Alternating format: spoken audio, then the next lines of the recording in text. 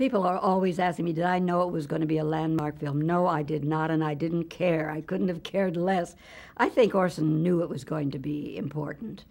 But after all, it was my first movie, and I was so thrilled to be in a movie, and with Orson Welles. I mean, that was my prize right there. And I was just living in the now. You know, they always say, live in the moment. That's the thing to do. And it's the one time in my life when I absolutely, completely, and utterly did. I was away from my family. I was alone in Hollywood and could give all my time and all my thought to the movie, which I certainly did. And I loved every minute of it, but it was a very relaxed set. First of all, it was a closed set. Now, I had no idea what that meant until I made features after that. There was absolutely nobody allowed on the set except the cast and the director, and the producer couldn't come on. And nobody, not any of the brass, the biggest people in RKO couldn't. No publicity people, no columnists, no newspaper people, nothing. And believe me, it's a big difference when you have all this hustle and bustle with everybody coming and going and wanting your time and wanting your attention. In fact, whenever anybody did come on, kind of bearded the lion in his den, as it were, they had a softball and some gloves, and they would start throwing the ball around. And they'd say, if you don't want us to waste time, get off the set and we'll go back to work. That was his edict, and he was able to enforce it. Nor was anybody allowed to see rushes, which that was a very unknown thing, because everybody, as soon as you finished, you went to see the rushes from the day before. And in a way, it was helpful because you could judge what was going on and how it was happening, if you wanted to make any changes in your character or your makeup or your whatever. But he thought that with our not being used to it, we'd be too self-conscious, and he was probably right. Anyway, none of us saw one single foot of film until we saw it on the screen when it was opened. One of the people on All My Children asked me one time, they had just seen Citizen Kane for the first time. And of course, I am very together and very grand. And he said, how on earth, that was your first movie? I don't believe it. How could you be that together at that time? I said, well, I hadn't let any man in to mess up my life. But then I was a very composed person. In fact, I did seem older than my years. Now I'm trying to do it the other way around. I'm having my salad days now when I'm older. But I had studied to be an actress, to be a stage actress. And I knew about acting deportment. I wasn't just some little girl off the street. And being with Orson, you just had that feeling of being your stature, your delivery, your posture. That's one thing I always did have, but that was lucky in a way. I had had a curvature in my spine as a child, so I had to wear back braces for about 2 years from I was 7 till 9, and that gave me this very erect posture.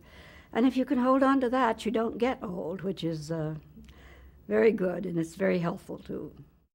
The first day I walked onto the set, they were down there. We were shooting on this huge stage where Astaire and Rogers used to do their musicals. And of course, we needed just a little tiny plot in the middle of it. And the lights were on, and there were the two of them. Orson was there in makeup and dressed, and Greg was there, and they were giggling like a couple of kids in a sandbox. I mean, they loved each other, and they were so inventive together, and they just loved doing what they were doing. When they wanted to get the cameras from, really floor level, the camera sits on something like this, so it isn't floor level. So they cut out a hole in the wooden floor and dig the dirt out themselves, and put the camera down into the hole. And they loved each other because they were both creative geniuses. And they listened to each other and tried things together. And Greg never got over not working with Orson. He didn't live an awful long time after that, although he was a young man.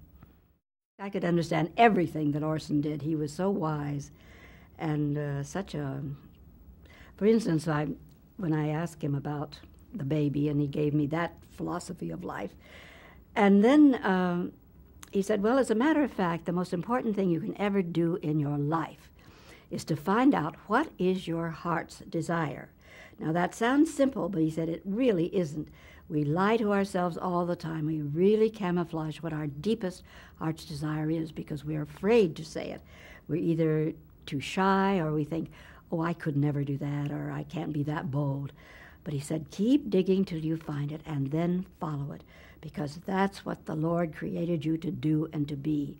And people will say, Orson talking about God? I said, well, of course, he was a very spiritual man, not a religious man, quote unquote, but a very spiritual man. He also said, all the education you'll ever need is if you know the Bible. I mean, really know it, not just read it now and then. Know the Bible and know Shakespeare. That's all you need to know for life. And I don't know how many people ever really know both of those things except Orson, but it's a very good rule of thumb. Well, the biggest break as an editor was Citizen Kane, of course.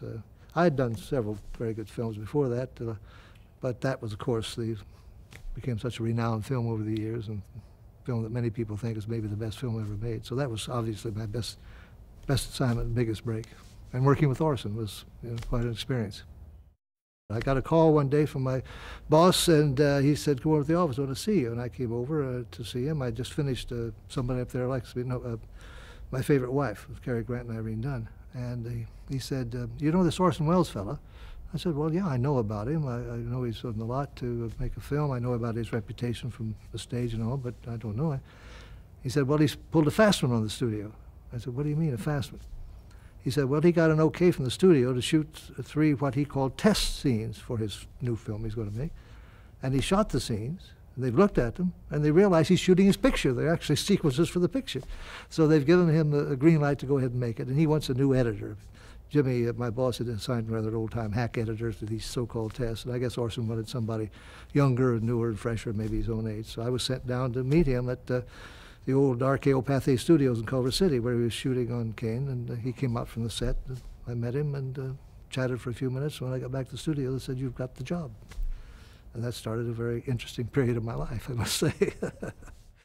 When you're working on a film, you're so kind of clued in on the film itself that I wasn't aware of too much going on until the picture was all finished and done. And then I had quite an interesting experience in terms of the intrigue and the concern around the business about this being the story of William Randolph Hearst. I got a call one Monday morning from Jimmy, my boss, and he said, listen, they need a print of Kane in New York right away. Big thing. Can you get on a plane tonight and go to New York? And I did. I took a print to New York, and the purpose of this trip and taking the print there was to take it over to the music hall, where they had a projection room for showings, and to show the picture, show Citizen Kane to all the chairmen of the boards of the picture companies, all the big heads of the companies, because the men running the studios were all vice president in charge of production. These were the top people, the Skinks and Kents, people like that, to show the film to those men and their lawyers to see whether they would say to RKO, in the interest of our business, the safety of our business, put this on the shelf and don't release it, or to give them a go-ahead, go release it. That's what it was all about. And that's when I first realized the size of the potential, the size of the concern and potential problem. I'm the only man from Hollywood ever saw Orson give one of his best performances. At this first showing, where all the headmen were there and their wives and lawyers, Orson was there, and he spoke to him for about 5 minutes, and I can't tell you anything he said about, Orson, when he wanted to be, could be so charming and so winning, and I think he had his battle half won by the time he left that room. He didn't stay for the showing, of course, but he made a marvelous pitch.